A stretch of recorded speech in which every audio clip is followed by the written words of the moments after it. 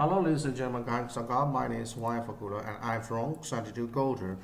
Here thing na ma jaw list ku jaw li la ke de di thing na ma jaw list ku ma contextual list ပုံစံလေးဒီ ဆောက်တဲ့ပုံကိုသင်ပေးမယ်တကယ်တော့ကျွန်တော်က list ကူမှာမိဘဖြစ်တဲ့ list ကူရဲ့မှာတာသမီဖြစ်တဲ့ list ကူ item လေးတွေမှာ color လေးပေးလိုက်တာ list ကူ item sort warning info danger လို့ပေးလိုက်ရတယ်မယ်ဘာမှမခက်ဘူးနော်အဲ့တော့လက်တွေ့လာပြီးတိဆောက်ကြည့်ကြမယ်ကျွန်တော်က bootstrap template တစ်ခုတိဆောက် ps_21_ list contextual list CONTEXTUAL contextual list လို့ကျွန်တော်ပြောလိုက်မယ်ပြီးရင်သူ့ကိုကျွန်တော်ကစာပြီးတိဆောက်ကြမှာပေါ့နော်စာပြီးတိဆောက်မယ်ဆိုတော့ကျွန်တော် number 1က container တစ်ခုတိဆောက်မယ် .container မှာကျွန်တော်တို့ကဘာထည့်မလဲဆိုတော့ container မှာ margin dot ထည့်ထားမယ်နော် empty margin dot file လောက်ထားလိုက်မယ်ပြီးရင်ကျွန်တော်တို့မှလာပြီးတော့အဲ့ container ထဲမှာစပြီးတော့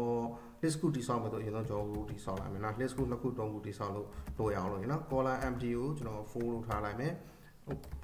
why not ဘာဖြစ်လို့လဲဆိုတော့ရှေ့မှာ class ဖြစ်ကြောင်းခံဖို့မိခဲ့တယ်နော်ပြီးရင်ကျွန်တော်တို့က list ခုစတင်တိဆောက်မယ်ဆိုတော့ UN ထဲမှာ UN list ခုလို့နာမည်ပေးလိုက်မယ်ဟောတယ်မလား class ကပြီးရင်ကျွန်တော်က align မှာကြတော့ list list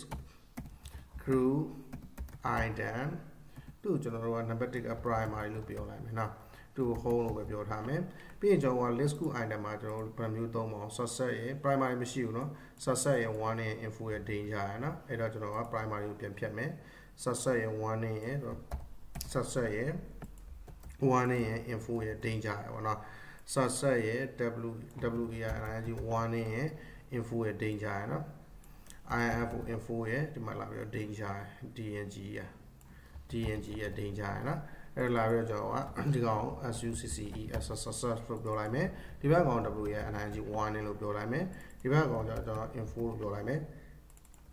ဒီမှာကျတော့ danger လို့ပြောထားမယ်ပြီးကျွန်တော်မှာပြီးအောင်တစ်ချက်လုပ်ကြည့်လိုက်မယ်ဒါဆိုရင်မြင်တဲ့အတိုင်းပဲဆိုဒီပုံစံလေးမြင်ရအောင်နော်အဲ့တော့ကျွန်တော်တစ်ခုခုမှားနေလို့UN class ကို list ခုလို့ကျွန်တော်ပေးလိုက်တယ်ပြီးရင် class မှာ list ခု item source refresh ပြန်လုပ်တာကျွန်တော်မရအောင်ဖြစ်နေတယ်ဆိုတော့list crew item subset sorry ကျွန်တော်ကဒီ subset မထည့်ရင်ကျွန်တော်တခုထည့်အောင်ပါလေ list crew item ဆိုတော့လေအဲ့နှစ်ခု apply လုပ်ရလို့ဖြစ်သွားပါ list crew item ဆိုတော့နော်နောက်မှကျွန်တော်တို့ပြန်လာကြည့်ရှိတယ် list crew item လေးလာ apply လုပ်ပေးလိုက်ပြီးရင်ဒီမှာလည်း apply လုပ်ပေးထားဒီမှာလည်း apply လုပ်ပေးထားနော်အဲ့ဆိုရင်တော့ပြန်လာလုံးဝမရှိဘူး list crew item ဆို subset ရဲ့ 1 နဲ့ info ရဲ့ danger ရယ်နော်ကျွန်တော်ကျန်တဲ့ကောင်တွေရလာလို့ danger ရဲ့ primary ရဲ့ပဲထည့်ကြည့်အောင်နော် PIMUR primary ရတော့မရအောင်နော်ဒါပေမဲ့ရှိမှာပဲတော့မရှိဘူးနော်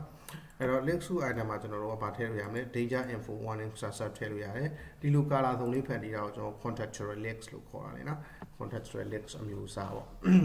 okay အဲကျွန်တော်တို့မမားသေးတယ်ကျွန်တော် list crew item လေးထည့်ရမယ်နောက်မှာ subset တို့ warning တို့ info တို့ danger တို့ထည့်ပါနော်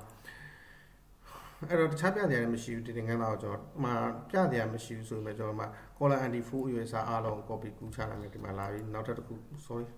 control Z ဒီ column empty4 အဖွင့်ပိတ်အားလုံး copy ကူးမယ်ပြီးရင်မှနောက်တစ်ခု enter ဆိုနှစ်ခုတိဆောက်လိုက်မယ်အဲ့တော့သုံးခုဖြစ်သွားမှာပေါ့ဒီလိုလေးနော် okay အဲ့တော့ဒီသင်ခန်းစာတော့လောက်ပဲကျွန်တော်အခုမိတ်ဆွေတို့ list group component နှစ်ခုလုံးသင်ပေးပြီးသွား